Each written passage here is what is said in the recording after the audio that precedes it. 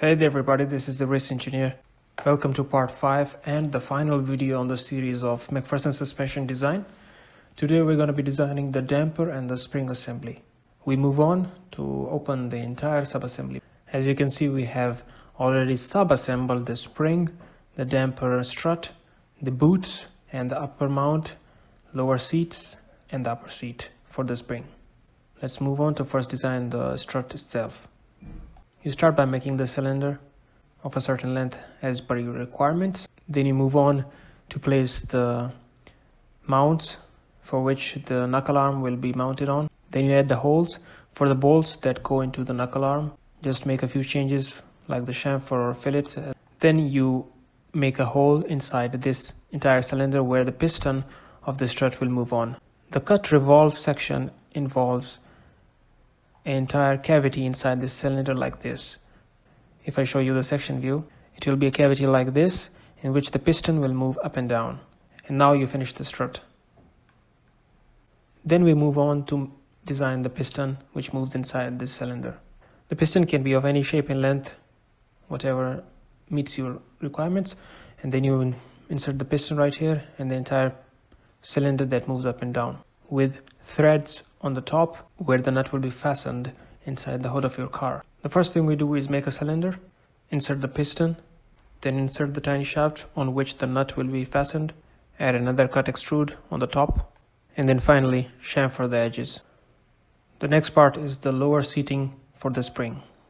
As you can see, on this axis is where the strut will go inside, but the seating is flat and perpendicular to the y-axis. We start by making a small cylinder, use a shell or a cut extrude features to make a thinner section, and then you have to insert a revolve feature at an angle.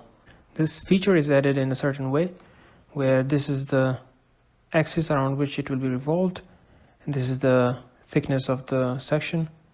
This angle is aligned with the steering axis as I mentioned in the part 1 of the MacPherson suspension design. To remove and close this top end, you cut this section with the surface and then you combine this object, solid object, with this one using the combine features. To add aesthetic features on this shaft, use the loft feature. This loft feature is designed with 2 sections. The first section is a circle on this plane or the surface, and the second one is another circle but on this plane, because this is not perpendicular to this. Once you have the 2 circles, you can add a loft feature and combine these 2. Then you can add a cut revolve section again by removing this material in this direction. Then you can add a shell feature for this object to remove as much material as you want. From the outside it looks like a loft, but from the inside the material has been removed to save weight. The shell feature is applied on this face. To extend this end, we make another boss extrude, and then to remove this extra material protruding out from the lower surface, we just add a cut extrude feature. And then finally we add some fillets on the corners. This gives us the lower seat for the spring. Next we have the spring itself. The spring is a helix feature with a profile that revolves and circulates. Then from this circular sketch we add a spiral or a helix feature. As you can see, the spiral is moving at different pitch heights. On the top it looks like more compressed and at the bottom is less compressed. This is done by adding custom lengths and revolutions to your feature here. The parameters are for 35 millimeters you add 3 revolutions, and for the further 8 millimeters you add 5 revolutions on the top. You can also mention your starting angle. By starting angle it goes up or down. It's totally custom, you can define it whatever way you want. And then to complete the profile you add a sweep feature. For the sweep we select the sketch that revolves and the helix along which the path along which this sketch will follow. And then to make this end flat, we add another, just a simple planar revolve feature at the bottom, because this side is going to sit perpendicular to the lower seat we defined earlier. And at the top we make this flat as well, simply by cut extruding, because this has to be perpendicular to the top seat. In reality they can be left circular because there is a rubber foam before the top seat properly without having a perpendicular face. And then comes up the upper seat for the spring. Just like the lower seat, it has to be flat on this side at an angle, which is the steering axis on the top. This axis is where the piston will travel along this path. Like before, just make a boss extrude. We add our reference angles. This is the steering axis, this is perpendicular to this one. Then we create a hole through which the cylindrical shaft of the piston will move. At the top, add another section like this one. This is first created by adding the cylindrical part at an angle, which is the steering axis again. And then you chamfer the edges high enough just so that they make a static feature around it. Then you add another section just like that. And then just like before, you shell this face, remove all the material from the inside. This face was like this, and then after the shell it becomes this. You make a section and cut extrude the additional shaft that was protruding outside, and on the top add another chamfer for this edge, then add some finish to remove the sharp edges. Top section of the damper assembly is the upper mount. This one is where you see it from the top under the hood, and this is where the screws go for this assembly, and this is how it is, this assembly, this strut is fixed to the chassis of the car. This one is a very simple feature. We start by adding a revolve feature like this. We begin with the section with a certain diameter inside and some angles and lengths. Once we have this revolve feature, we make another revolve feature around it, because this one is the rubber mounting for flexibility around the upper mount. Once again, this is just a revolve feature around this axis, and this is created outside first revolve feature. Then we add another revolve feature around it. For this we get a section like this, and it is revolved around this. Finally, on the top we add the holes for the bolts that go to the chassis. And now you can see more clearly the three different profiles which are created.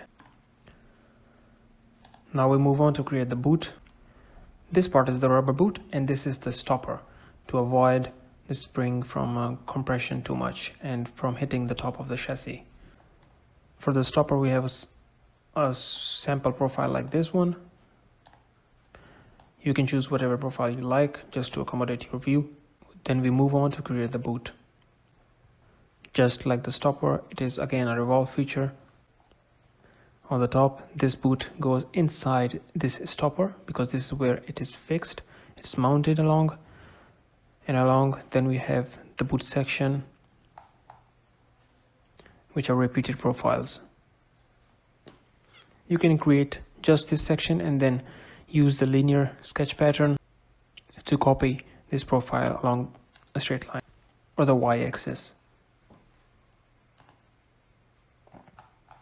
One small detail that is still missing is the rubber beneath this spring and above the lower seat, this one.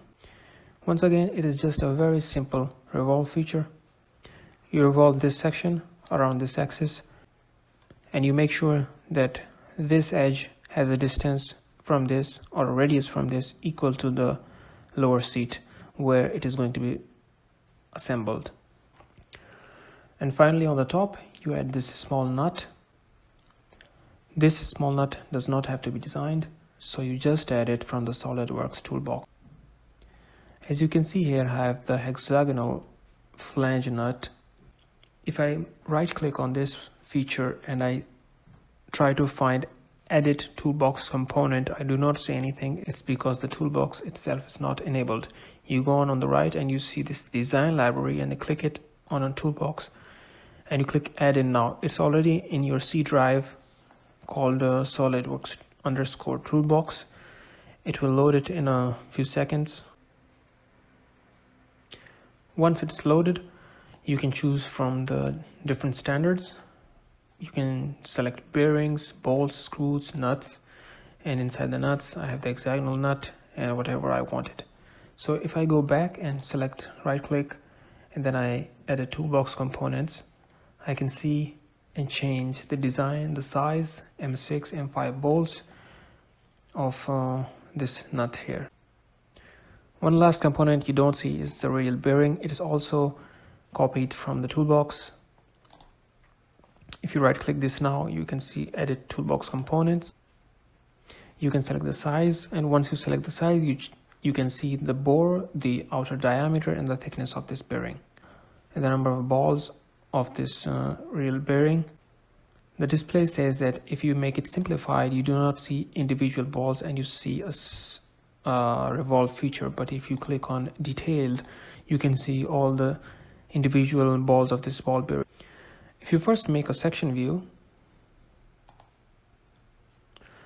and then you go and see on the top, you can see this bearing inside this whole section. This is the rubber flexible mounting of the upper seat, which will go to be connected with the chassis.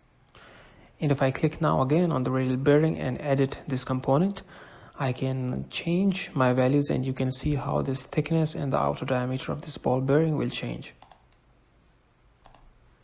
If I select a different value, this is the height, and now it is not aligned with our design. So we choose the original values that we have fixed, 10, 10, and then we can see the ball bearing. This is the nut which is on top of it, and the size of the nut should be as much as to cover this shaft and the inner race of the bearing, otherwise it is not fixed. So this is all for the entire damper and the spring assembly. As you can see, this piston moves up and down inside this. This is the spring which compresses and decompresses, and this is the top mount which goes towards the chassis, and this is the nut which fixes all this damper sub-assembly to the chassis. So this marks the end of the entire MacPherson suspension design video series. As you can see, we have designed all the damper assembly, the tire, the knuckle arm, the lower arm, the ball joints, and tie rod, and the CV joint, and the shafts. All of them come together now. And of course I didn't show you how to make these nuts, but you can use the toolbox feature and add as you like. This complete system is available on my GrabCAD profile. You can check it out, it's in the description below. If you want to see more videos like this, so please subscribe to my channel and comment in the comment section, and I'll get back to you with more entertaining videos. Thank you very much for watching. Bye bye.